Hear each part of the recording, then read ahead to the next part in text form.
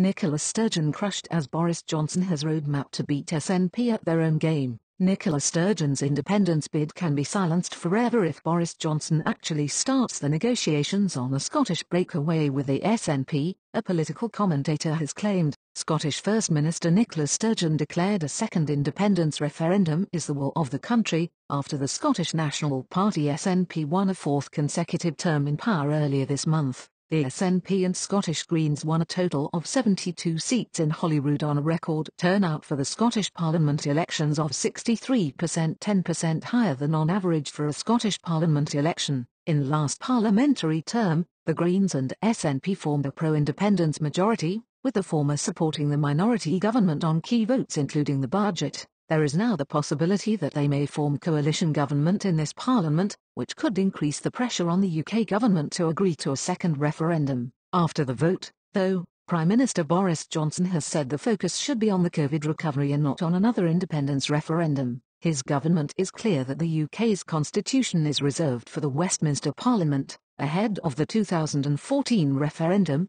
the two governments signed the Edinburgh Agreement. This time around Ms Sturgeon is pressing ahead regardless of the UK government's wishes. He explained, the Achilles heel of the nationalists is their preference for deliberate obfuscation over the financial situation in Scotland, their incompetence in running public services, and their avoidance of policy detail. The 2014 White Paper, with its fanciful oil revenue projections, has been utterly discredited.